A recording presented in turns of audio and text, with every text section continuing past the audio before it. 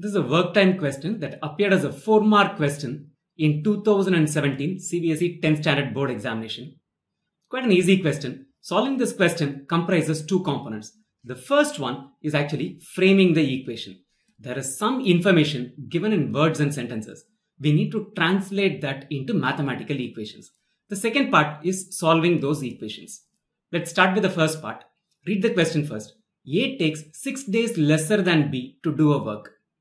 If both A and B working together can do it in 4 days, how many days will B take to finish the task?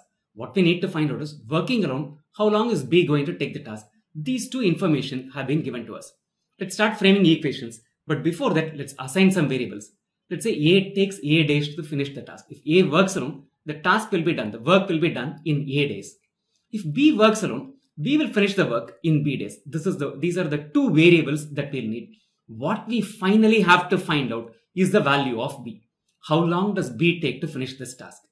I'm going to read the first sentence. Try and frame an equation for it. A takes 6 days lesser than B to do a work. So B takes B days to finish the work. A is going to take 6 days lesser. So however many days B takes, it's going to be 6 less than that. That is what A is going to take. So A takes 6 days lesser than B. This is equation 1 for us. Quickly see it in a printed form. A takes 6 days lesser than B. That translates to A is equal to B minus 6. We'll call it as equation 1. Working together, they finish the work in 4 days.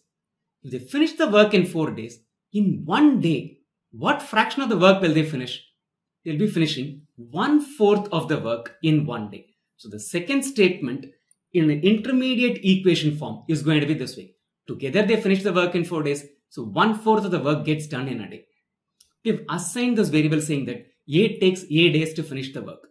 So in 1 day, how much of the work will A do? If A took 10 days, for instance, he will do 1/10 of the work in a day. He is taking A days to finish the work. So A will complete 1 by A of the work in a day. Along the same lines, B will complete 1 by B of the work in a day. So if A completed this fraction and B completed this fraction, together A and B will complete 1 by A plus 1 by B of the work in 1 day. How much is that? That is essentially equal to 1/4 of the work. When they work together, they finish the work in 4 days. So in a day, they finish 1/4 of the work. This is what they finish in terms of variables. This is what they finish in terms of number. So 1 by A plus 1 by B is equal to 1 by 4 is our second statement converted into an equation. So that's what this equation looks like. 1 by A plus 1 by B equals 1 by 4. So equation 2, equation 1. We're going to be solving these two equations to find the answer. First step, I'm going to replace this A in this equation with a B minus 6. Why am I doing that? 1, we'll get one equation, one variable. It's easier to solve. 2, we're trying to find the value of B. So let me write everything in terms of B. So the equation becomes 1 by B minus 6 plus 1 by B is equal to 1 by 4. Let's take B into B minus 6 as the common denominator. So what we'll have is B into B minus 6 is the common denominator. The left hand side numerator is going to become B. The right hand side numerator will become B minus 6. This is equal to 1 by 4. Let's club this term. It's going to become 2B minus 6 and multiply this 4, cross multiply this 4. So it's going to become 4 into 2B minus 6. I'm going to cross multiply this entire term to the right hand side numerator. So this becomes B into B minus 6. Next up, let's expand the left hand side and the right hand side.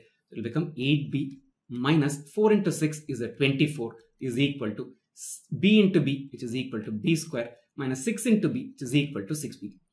Take all terms to one side. So what we'll have is B square minus 6B minus 8B will become minus 14B. The minus 24 goes to the right hand side as a plus 24. We're writing all of them on one side. So B square minus 14B plus 24 is equal to 0. So quadratic to be solved, where the sum of the roots, the sum of this term, the middle term is equal to 14. Minus 14 will come to the sign later. The product is equal to a 24. A 24 can be written as a 12 into 2. The sum of these two terms will be a 14. Product of these two terms is a 24. So this equation factorizes as B square minus 12B minus 2B plus 24 is equal to 0. So how does this factorize? So it factorizes B minus 12 into B minus 2, which is equal to 0. So the values we need are for B. B is either at 12 or B is equal to 2. So B can finish the work in 12 days or B can finish the work in 2 days. That's all is there to it. But before we sign off, just hold on for a minute. If B is equal to 12, what will A be? A is equal to B minus 6. So this is going to be equal to 12 minus 6, which is equal to 6 days. Is it possible? Certainly possible. So B equals 12 is a valid answer. Let's try the same thing with B equals 2.